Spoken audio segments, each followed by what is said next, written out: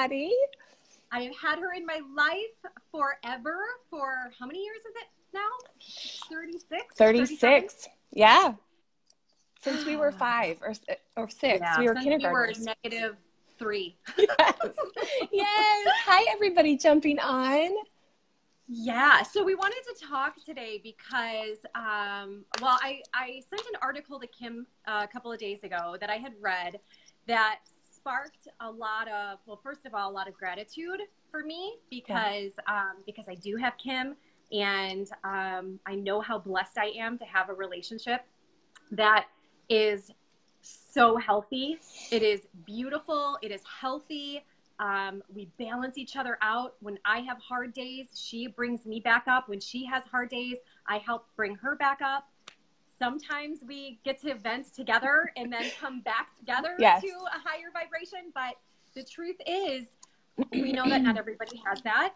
And this article, which we will put in the comments because I think every woman should read it, was a real eye-opener for both of us. So I'll let you, Kim, talk about what you thought. Yeah, so the article is called Are You Lonely? And probably a lot of you might have seen it already. It was featured on the Good Morning America site. It was Amy Porterfield, Jenna Kutcher, and Rachel Hollis. Of course, Rachel Hollis is the author of Girl Wash Your Face.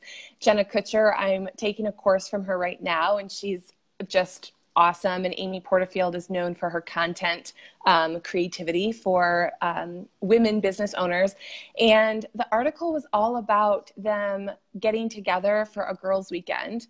And the conversation that was sparked was that not one of the 3 of them had somebody other than their family or husbands or partners that they texted or talked to every day. And so what ultimately came out of that was their sense of loneliness, this idea that all of them had kind of the string of the same idea, which was it was hard to trust other women.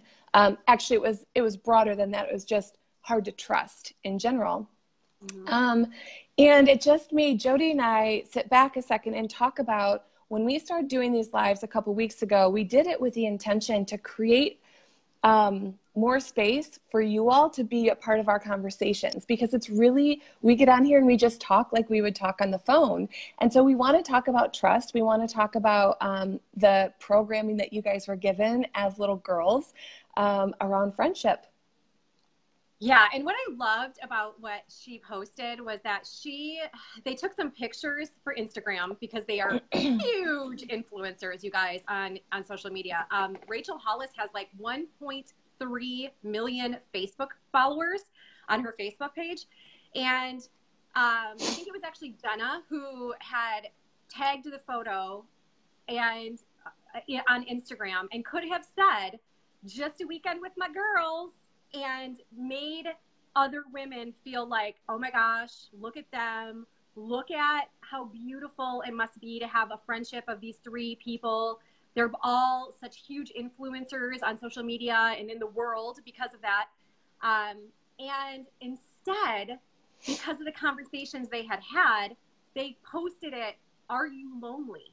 Right. And that is such a real question, as opposed to trying to show up and say, oh my gosh, look at how beautiful our lives are, how lucky we are to have each other. The truth is, all 3 of these women, outside of that weekend that they planned after meeting each other from social media and going to places and workshops together, they didn't have each other before. Right. And in fact, all of them felt lonely. Right. So you can have a following of 1.3 million people and still be lonely. Yeah. And I feel like that is what social media does for a lot of us women, is make us feel like we're not enough, as in so many ways. Oh my gosh, my house isn't enough. My kids aren't enough. My hair and my clothes aren't enough. But then I'm not even enough as a friend, as as a person to have friends around me. But yeah, hi Kyla. And hi everybody jumping in. I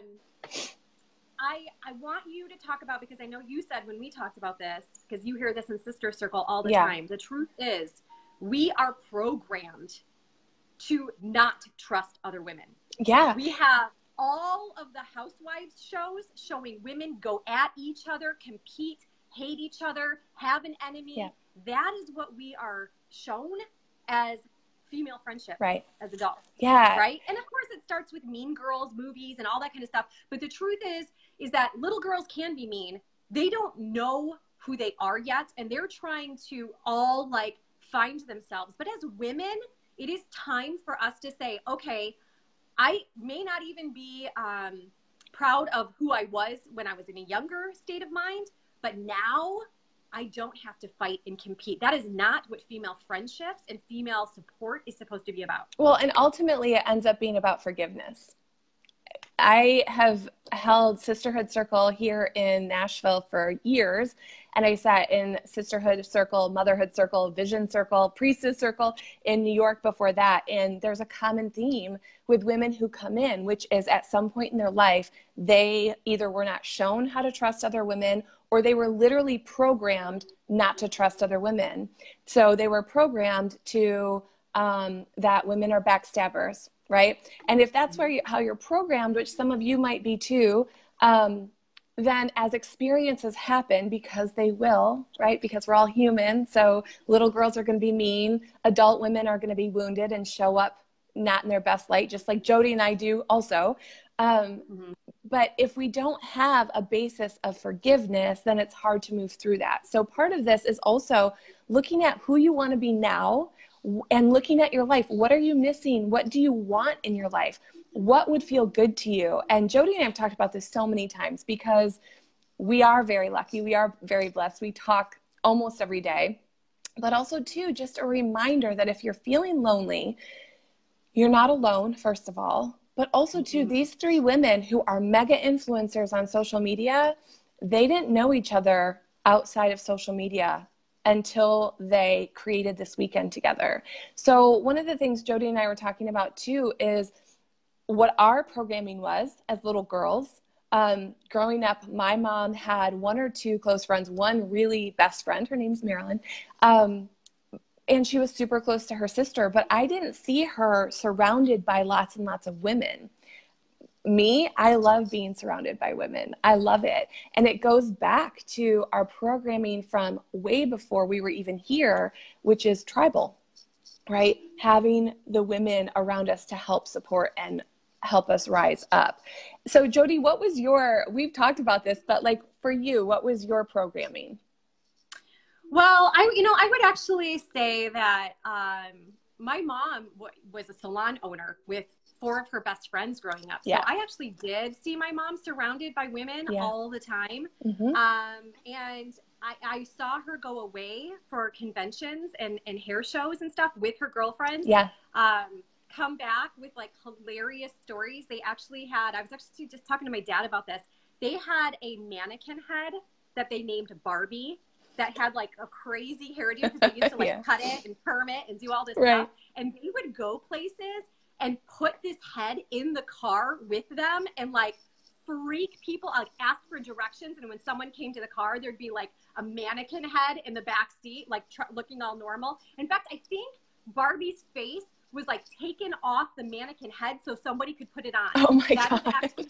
So they would have a body in the back seat with a Barbie mask with a crazy hairdo sitting with these women. So I actually have always kind of known that women can have a lot of fun together and be really good friends. And of course, you know, in a setting with a lot of women, there's also going to be, like you said, there's always going to be wounded people who show up in a not as great light. So drama, backstabbing, you know, just a lot of that kind of stuff. So I did know that that can exist. Yeah. But the truth is, when you get to a point in your life where you can forgive things from your past, you want to be open to female adult friendships, you have to be very specific in knowing what you want out of that friendship, and go and look for that person, the right people, not toxic people. Don't surround yourself with people because you like the way they look or the way that they, who they hang out with, or the cars they drive or whatever. Like,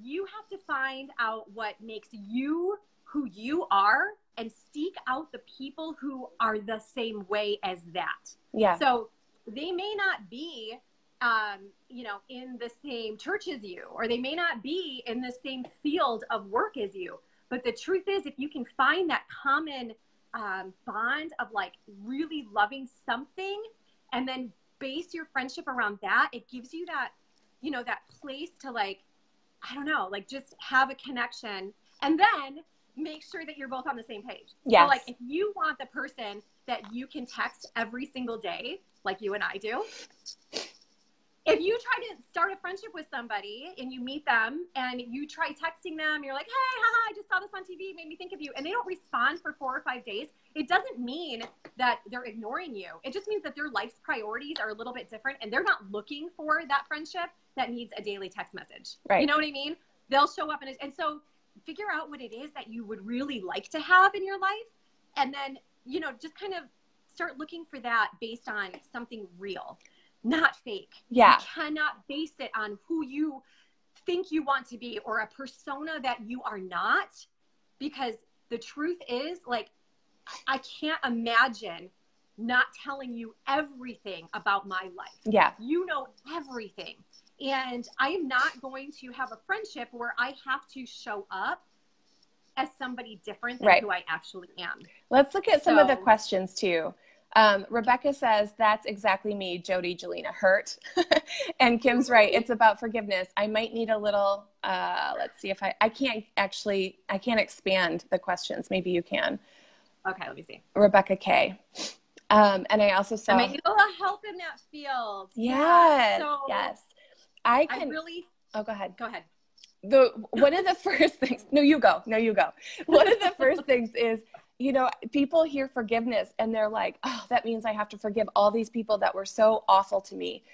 It really doesn't mean specifically always. Sometimes it does. It depends on what your healing process is.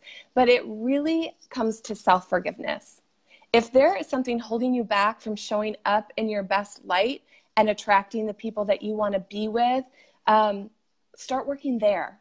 We still do it. Jody and I still do self-forgiveness practices. It's really a part of a daily routine and ritual. And somebody else mentioned that society is showing us, kind of like what Jody said, society is showing us with like Real Housewives of wherever, the cattiness, and we're like drawn to that, right? And I saw Kyla say that I've been scared of friendship my entire life. So I would love to hear a little bit more about that. I know that Kyla's story is not everybody's story. And so we want to hear from you guys. What is your programming? What have you been scared of? We know for sure that experience trains us, right? Mm-hmm. We know that experience trains us. And we also know that when we get to a certain place in our life, we have to do maintenance. We have to look at what we have, what we don't have, what we want, what we don't want anymore. And I think lately, especially, there's been a lot of focus in getting rid of all the toxicity, which is important. It's number one. But on the flip side of that, then it's also, then how do you restore? If we're getting rid of the toxicity, what are we restoring it with? How are we bringing it in? And one of the things that Jody and I have been blessed with, and I know a lot of you in here have been too, is being part of different teams, business teams. And there are people in here right now watching us that we didn't even know a year ago, but we are so close to, and we talk to them multiple times a week. And because we have a camaraderie, we have something in common, we have a main goal. You know, for us, it happens to be kind of a larger string of self-development, and there's a lot of things that fall under that. But start to look in your life and see what are some things that are super important to you, and are there other groups available that you can insert yourself into? Yeah, and again, nowadays, the beauty of the internet is that even on Facebook, there is a Facebook group for absolutely everything in the entire planet. I don't care what you are obsessed with. It might be chinchillas. If you are obsessed with that'd be amazing. There is a group of chinchilla lovers. I guarantee it. There is a way for you to find those people and like just become part of a conversation and see, you know, and then when you get into a huge Facebook group, you can ask who's local to me.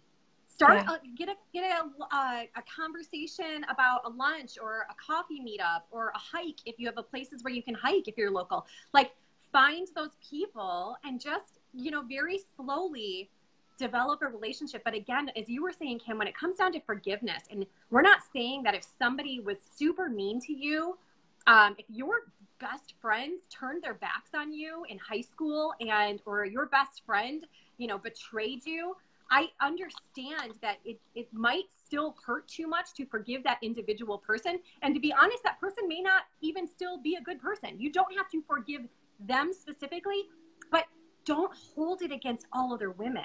Forgive womanhood and sisterhood. At least forgive others for what one person did to you, so that you can open yourself up to know that not everybody is like that. Yeah. That there are good people out there. Yep. There are always going to be bad seeds in all types of people. But if you can forgive the wholeness, so that you can open yourself up to something other than, that. Yeah. There's a whole world of just joy of having other people to laugh with and connect with and have something in common with. Yeah. And it does come back to what I was saying earlier, like expanding the story. Just like if you're getting rid of toxicity, how are you restoring? If you're able to say a blanket statement like, I don't trust women, we have got to give the same amount of attention to the exact opposite, which is if you have a belief that I don't trust women, all I invite you to do is start to even that out a little bit. What if you did? What could that look like? What could it look like to make that into an and statement? In the past, I haven't trusted women because of experience, and I'm ready to get a little bit more nurturing and to insert myself into groups of women that are trusting and safe. Start to set your intention. Kyla mentioned that it's a place that I've struggled. I've never shared everything with anyone. And it brings up a beautiful point that Brene Brown talks about, which is vulnerability. Not everybody gets to be inside of your full vulnerability. So Jody and I have something special because we've grown up together since we were teeny tiny little girls, right? We were babies. And so that does make a little bit different dynamic. Not everybody deserves to hear all of your vulnerable spots, right? That's something that's a treasure. Our vulnerability is a treasure, and we get to decide who gets to hold that with us. And it's not always, everything for everyone. Aunt Kendra says, or negative people, good to find that positives in friendship. Yes. Look at your friendships. And listen, we all know we have certain friendships, relationships, connections that have a negative vibe to them. And so we just spend less time there. Yeah. Right? Don't focus your time there. It's really about investment. It's always about investment. Anybody else? Did you see Muriel has a great comment. You also need to notice who you attract, because you may need some healing to stop attracting takers because you're an overgiver. Yes. Yep. Notice a pattern, and maybe this is part of your trust issue, is that you have repeatedly drawn the same type of person into your life that is taking and taking and taking and taking from you and not giving anything back to the friendship. That is something that you need to look within. Yeah. Why do I keep attracting this type of person? Do I not love myself enough to create boundaries for my friendships? Right. Do I not love myself enough to have people who return to me what I am giving energetically to them? Because that does come down to whether or not you love yourself enough. And that's just, it's also always a mirror. It's always a mirror. Mm-hmm. I can't even tell you how many times I have called Jody. I know the people and the relationships in my life that are my lessons for this lifetime. And I know that I will have a lot more, and we all do. And anytime I feel triggered, I'm able to say like, ooh, I am learning a lesson. What is the lesson? What is the lesson? What is the lesson? Because honestly, if the same pattern begins to show up, then we have to look inward. Just like Jody said, what is being triggered? Why are we feeling triggered? And what is it within them that we see within us that we don't like? What is that? And it just is a really beautiful, fertile ground for growth. And that's really, yes, Muriel, absolutely. I love it. Hi, Taylor. A lot of people saying they have great women in their life, which I love. Shelly says, experience has taught me to hold back and not open up. I have trusted and been used and tossed to the wolves. It is for sure something I will have to work on. Shelly, yes. Look inside, and Shelly. So also, why would you allow that? And also too, though, go ahead. Oh, I was just going to say, it comes down to, again, holding standards for what it is that you want in your friendships. And here's the thing. There's a difference between holding a standard of what you want and expectation, because you can be disappointed if you hold people to expectations that they're not willing to show up for. But Expectations. But you don't have to accept that if that is not what you need. And again, if you have been tossed to the wolves in friendships, I'm sorry, but that's not a friendship. There's something else. There's something else, a different lesson that you are supposed to learn from that, but it's not a friendship. It's not something that you should hold against all other future friends, because that's not how real friendship shows up. Yeah. And also too, just on a more nurturing level, of switching language, which is what this is about. And Jody and I work on this too. You know, Shelly, I'm going to use that for an example of what you posted, because we can look at it like, yeah, that is really the truth. Experience has shown you that you need to hold back, because if you don't, you're not safe. And so we can change that language. We can look at it in a different perspective and use it for healing, which is, in the past, when I have opened up, it hasn't been a safe environment and I have felt betrayed. Moving forward, I'm so looking forward to being open and accepted in a safe and loving relationship, because that's what friendship is. So starting there, starting with our stories, based on truth, and expanding them into what we actually want. And a lot of times, and this isn't just Shelly, this is my story too, and everybody's story at some level, it comes down to what we believe we deserve. And so a lot of us have to look at boundaries. I'm for sure someone who, if somebody puts great expectations on me, I resist. If somebody is showing up to me with expectations to fill one of their needs or their needs that don't fit into my boundaries, I'm like, that just doesn't work. But it took me a long time to get to that, and I'm still working on it, you know? So it is looking at, what are your boundaries? What are you allowing in? What can you finally say? Like, I am sorry, I don't accept this anymore. It doesn't feel good. And that's how I think we move on. Yeah. And I think that, again, I really think that, like you said, when you listen to Brene Brown, which again, I'm going to recommend highly, if you can get the Hoopla app and get your library card put in, you get free access to some of Brene's work on free audiobooks on Hoopla. But she talks about it. You don't just meet somebody for coffee the first time and tell them your entire life story. They haven't earned the right to know that about you. That friendship builds and trust builds over a small amount of time. Yeah. And, you know, you have to work on that. And again, know who you're talking to. Release the expectations because if I meet somebody new and we hit it off and we are great, and then they start trying to call me at 6 o'clock in the morning, I'm going to be like, you don't know me that well. Because I don't even call you at 6 o'clock in the morning. You're not going to hear from me until like 10 o'clock in the morning. So don't go urgent requesting me at 6 a.m. because you clearly don't know me all that great. So just know that you have to, it is a different type of, it's different as an adult. And again, we've talked about this, Kim, you know, as an adult, you will meet people if you have kids around the same age, or if you have dogs and you go to the dog park, or, you know, if you go to a church, if you go, like, you can meet people in those areas. But if you're not finding the right people, know that there is the internet, know that there's so many groups out there that you can immerse yourself into. And also know that if you just feel lonely, you are completely normal, and that is okay. Yeah. And you can just sit with that and be like, okay, I feel like I don't have a lot of female friends, and that hurts, and that feels hard to listen to people talk about their friendships. And there's still the opportunity, like it happens for Rachel and Jenna and Amy Porterfield. Yeah. So, one quick thing. I just saw Rebecca wrote, when your mom is the biggest judge in your life, you are trained to think that everyone is judging you. That is the truth. So here I come in as an EFT practitioner, and Jody's a hypnotherapist. So we can both tell you, your belief system was given to you, right? You were given a blueprint. And now as an adult, you get to look at that blueprint and say, oh, actually, you know what? This room doesn't fit there anymore. I'm growing out of this blueprint and it's time to remake a new one.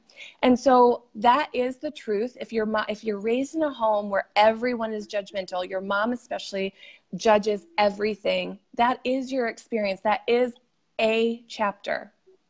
That's a chapter. And that is the truth. And as you become an adult, as you get to the place where you probably are now with more awareness, you get to say, at one point in my life, I felt judged for everything. And I'm actually set up to believe that in the future, everyone is going to judge me. And I don't accept that belief. So I'm going to start to create a new intention and a new belief that says, I will be careful with who I trust as I get better and stronger and wiser in what's okay for me. You see how you just can soften that? It's okay to look at your experience, know that's the truth, and expand it into the intention that you want to create. That's how we grow. That's definitely where growth comes from. Anybody else? Oh, I want to get back to all of these, but Kim, I know you have to go. Yeah, you have to go. It's okay. I have like 5 more minutes. I just got a text. Okay. And Shelly says, I used to have an issue with always wanting to make everyone happy and never saying no to anyone. A chronic giver. Yes. Yeah. Yep. Chronic giver. And then on the flip side. Start practicing no. Start practicing no. Yeah. No, thank you. No. No. Yep. Yeah. It's imperative that you have boundaries. Yeah. I saw a quote the other day that was so beautiful. It was like, basically boundary. Okay. I'm going to butcher this quote. Something to do with like, there's either you can have walls up or you can create boundaries, which are doorways. So walls up means nobody can get in. I love that. Boundaries mean having a doorway that teaches people where to come in order to reach me. You can come to my door. But it doesn't mean that there are no walls, and it doesn't mean your whole house is made of windows and they can come in and look and see anything that they want to. There is a doorway. That is how you reach me. So I love that. And saying no is a perfect way to start with those boundaries. Yeah. And this goes back to every single thing that we talk about, which is perfection is an illusion. This is not about us showing up perfectly. I talk about this on my page, Design Thoughts. I'm a connection specialist. I help people connect more fully to their lives. Yet there are places in my life that I am not connected to fully. But guess what? I still show up.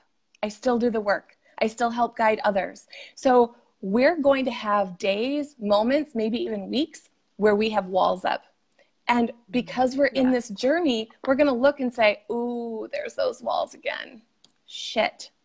I see the walls. Let's take those down and let's put the boundaries up, right? It's about growth. We're going to mess up. We're going to show up. We're going to trigger people. People are going to trigger us. It's all about continuing the work, continuing to learn more. And I just think that expectations are not equal to standards. Kyla. Yes, girl. Yes. I love seeing all your guys' comments. Yes. Me too. Thank you guys for being here and interacting with us. This has been even more fun than I thought it would be. I know. And honestly, I want to answer every single person. I literally have 2 minutes, but I have to just mention this. Sharon just wrote something. Sharon Shanka. I seem to attract jealous people. So what I'm going to lovingly invite you to do is look at your belief around comparison and start to go back on something that Jody said, which is a lot of times we attract what we accept, right? So if you're attracting jealous people, then it's time to look at your magnetic field. Why are you attracting in people who are jealous? It might be for validation. All of this is okay, right? We all do. It might be because when people come in and they're jealous, it validates how you are or aren't feeling about yourself. But for anyone who notices what type of people they're attracting, start to look at what you're putting out, because what we know is what we put out is what we get back. Trust me, when I first started being an EFT practitioner, I attracted a lot of needy people. Why did I attract a lot of needy people? Because I needed external validation that I could be a helper. And when I noticed that, it was a game changer. I was like, ooh, I'm seeking external validation. That's why I'm bringing in needy people. And then what can I say when so many needy people show up? Oh, I'm so overextended. I'm so busy, right? Yeah. So start to look at what we're attracting. Yeah. Oh. And that just is, you know, there's, it's hard if you haven't done a ton of work on yourself yet to not know the difference between the ego and like the actual soul of you. Like, what does my ego want versus what does my heart and my soul want for my life? Yeah. So we don't need our egos to be stroked anymore. Like, find what it is that your soul and your heart need, and you will be so much more fulfilled. Yes. So much more fulfilled. And if you're looking for any information on ego work, The Power of Now by Eckhart Tolle completely changed. This was years ago, but it's a good one. Completely changed my understanding around ego. It's called The Power of Now, and it's really, really good. Okay, friends. I think that's it. I think we got it. You guys, thank you for being here. This was so much fun. Yes. Kim and I are talking about doing this every week for at least 3 weeks, right? Yes. Because we want to see how this feels to have basically friendship conversations online, because we love to have each other to talk to, but this, and including all of you, was so enlightening, and I love that we can open the conversations like this.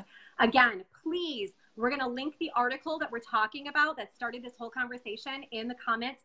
Please read it. It's so good. It's going to make you feel normal. It's going to make you understand that we are all the same. Yeah. We are all the same, guys, and we're just in, you know, different places of our own work on ourselves, and finding those right friendships. So thank you so much for being here.